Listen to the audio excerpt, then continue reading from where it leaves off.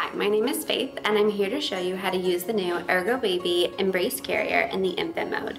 The infant mode is best for babies that are up to 23 inches and up to about 2 months. You're going to hold the carrier by the waist belt upside down, making sure that the Ergobaby logo is facing you. Next, you're going to want to fold the waist belt towards you twice. Secure the waist belt high and tight, pulling the excess webbing through the safety elastic. Once the waist belt is secured high and tight, pull the front of the panel out to remove any slack. You should be able to see the entire label on the panel. Next, you're going to want to cinch the sides of the carrier in to create a more narrow seat for the infant. Now you're ready for baby.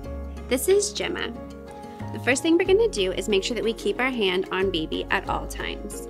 We're going to lift the carrier up between baby's legs, and this is where it becomes really important that you've cinched the carrier to make sure that it can fit snugly between an infant's legs. You're going to pull the panel all the way up under the nape of baby's neck, just under their ear. You want to make sure that their airways are clear and visible at all times. Next, we're going to adjust the straps. You're going to take the strap over your shoulder, pull it down and across your body, securing it on the opposite end, on the other side, pulling the webbing. You're going to do the exact same thing on the opposite side. Once your straps are secure, don't worry if it's not completely perfect right away. You're going to make adjustments to make the best fit for baby.